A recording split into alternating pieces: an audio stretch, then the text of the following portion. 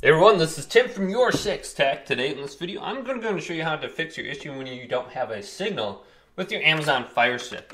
Now this could be a very simple solution. So I have my TV right here. I'm going to unplug my TV and my Amazon Firestick. So go to the back of your TV here. And I'm going to power it off first here, so let's go to power off. Then I'm going to locate my power cord. So here's my Amazon Firestick. And I'm going to completely unplug this from the wall outlet.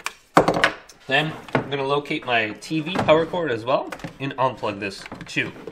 Then wait about 1 minute and plug everything back in. Now you will also want to go to your Amazon Firestick on the back of your TV and figure out what HDMI port it's in.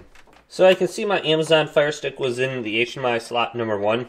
I can try replacing this and putting it into a different HDMI slot. So I'm going to put it into HDMI slot 2.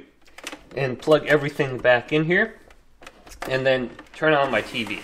Now using your remote, let's go to sources or input, and select this.